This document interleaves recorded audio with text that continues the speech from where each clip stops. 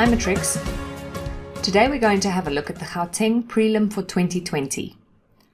Please have a go at the exam before you actually watch these videos. If you need access to the paper and the data, you can find that in the description below. Question 7. Several documents were created to announce the postponement of the 2020 Olympic Games. 7.1. Use the 7 text, 7 logo part 1 and 7 logo part 2 documents and follow the instructions below to create the following logo.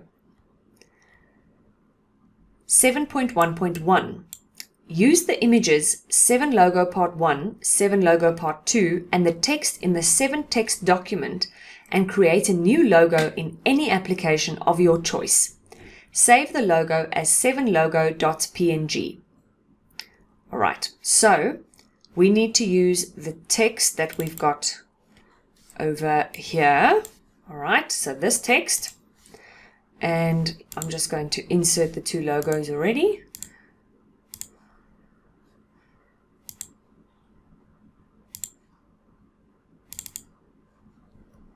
Seven logo part 1 and 7 logo part 2. There you go. So I need to create a logo that looks like that. And I need to then save this logo as 7logo.png. Now I can do all of this in Word. That's going to be the easiest. And I'll show you how to save it then. So to move these pictures around, I need to change the wrapping to tight. Well, no, tight's not going to work. I think it's going to work better to make it top and bottom. There you go. Or put an enter, so it doesn't really matter.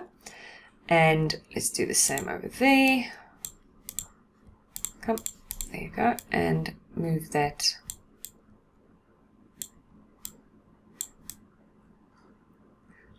There you go. Okay. And let's see if that looks okay. I think there was maybe a bit more space. Let's see if we can add in, yeah, a little bit of space between that. All right. That looks about right to me. And it's also center aligned. Okay, so now that I've got that, I need to save this entire thing as a PNG. So the only way to do that is to actually use your snipping tool. So I'm going to go to my start menu and I can search SINP. And you can use either the snipping tool if you're using Windows 7 or snip and sketch or the snipping tool if you're using Windows 10. So I'll show the snipping tool because that's the one that most people will have access to. So if I use the snipping tool, I then make sure that the mode is on rectangular, and then it automatically enabled new snip, and then I can just click and drag and have this whole area snipped. So you'll see it actually snipped the cursor as well. If I wanted to be specific about that, I could have just pressed enter a few times and did that again. New and snip. Okay, there you go.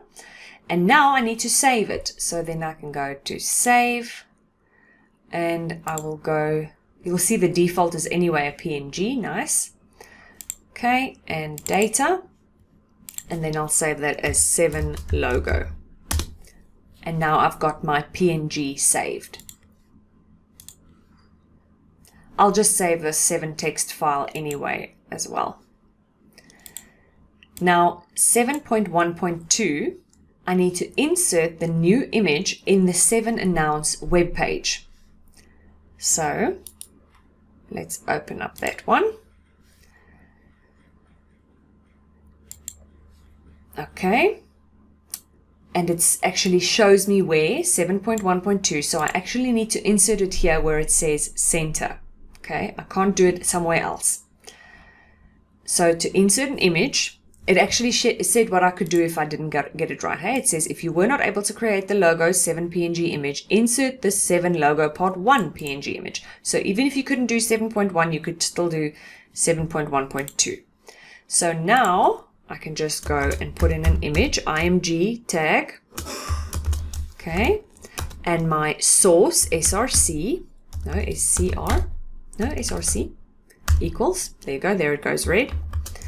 And how did I tell you to go and find the data? Let's see, I've got my file extensions, file name extensions enabled, and then I can just go and copy this logo.png and I can go and paste it over there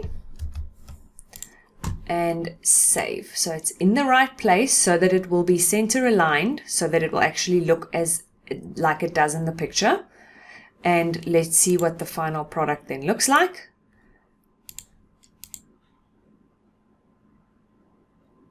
There you go. Okay, I know it still says announcement at the top, which is a bit odd, so you could have taken that out if you wanted, but there were no marks subtracted for that. Just do exactly as the paper says. 7.2. Open the 7-type spreadsheet. Okay, there's nothing there, nothing's wrong, it's actually supposed to be empty. 7.2.1. Work in the chart worksheet. Create a chart or graph similar to the one shown below. So it says similar, it doesn't have to be exactly the same, okay? So now I need to create this. I've got a pie chart and I've got some data, athletes, summer, winter, and some numbers. Let's see what we can do here. So if I'm just going to do that. I'm going to type in summer and winter. You always have to have labels and the numbers, okay? Now summer is the bigger one, 122653, because that's the blue one, and winter is the orange one, 24786. Make sure that you actually type that in correctly. And let's see, I can select that and I'm going to go to insert. I'll just go to recommended charts and I choose a pie chart.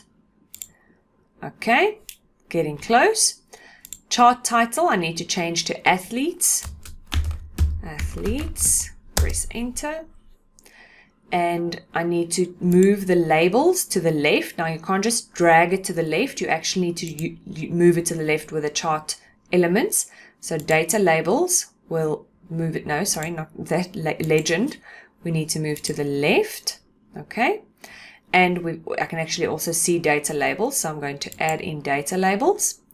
And as you can see, the winter is actually pulled out a little bit. So that you do manually. You can actually just click on that one. And, oh, let's see again. I have to double click on that one. Click it again. Okay, not that far. And that's about it. There you go. 7.2.2. Work in the type worksheet. The start date for the Olympic Games is provided in column B. Insert a function or formula in cell C2 to determine if the current date is the starting date of any of the Olympic Games, if it's after the date, before the date. Display today if the current date is the start of any of the Olympic Games. Past if the current date is after the date of any of the Olympic Games will start, and future if the current date is before any of the Olympic Games will start. Okay. Type. Okay, so I'm using column B. I think column A was literally just put there to distract you. I'm very sorry to say that you shouldn't have been distracted because they told you should use the start date. And they said we should take today's date into consideration. Okay, so first question is, how do we get today's date in a function so that it's actually dynamic? Okay, because they keep talking about the current date. So you can't just type in the actual date. You actually have to type in a function that it will automatically use the current date. The current date, do you see? So let's see. The function for today's date is today.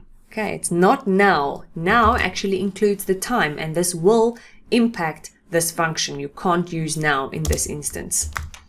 So let's see. This is going to be quite a long if.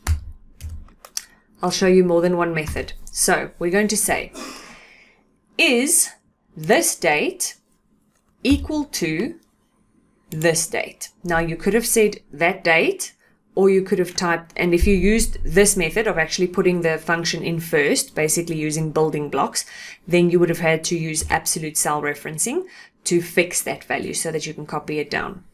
But let's say you didn't do that and you wanted to use a function, then you could say today. Okay, so I can use today in there. Is today, is the date in B2 equal to today's date? If that is the case, then give me the answer today.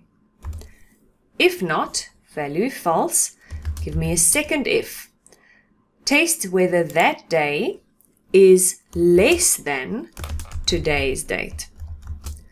In that case, display past. See, I'm in value if true. If not, value if false, display future.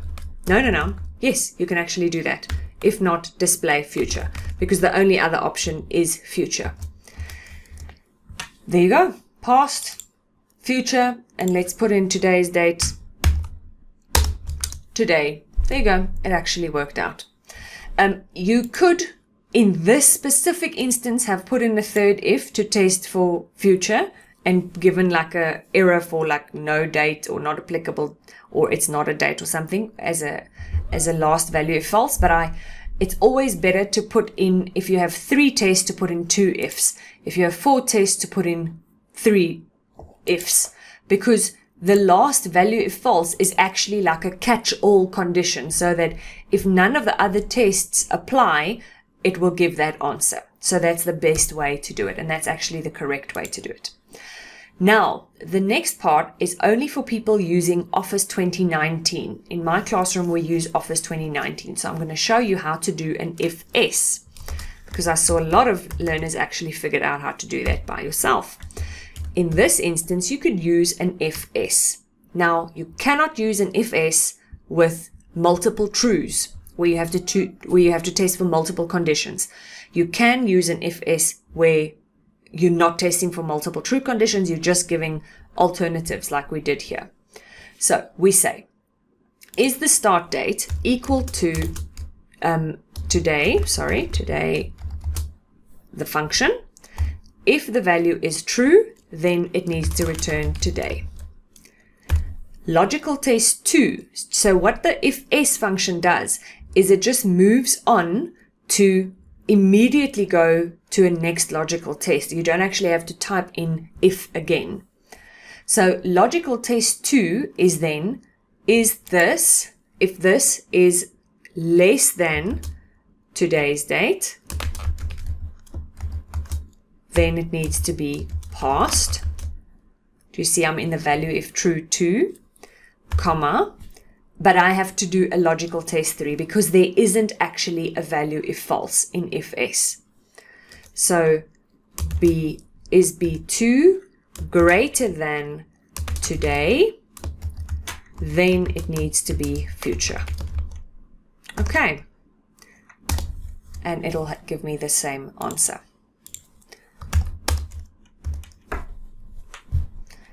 So that's how you could have done this one as well with an if-else. Alright everyone, good luck in preparing for your finals. I hope it goes well. Good luck.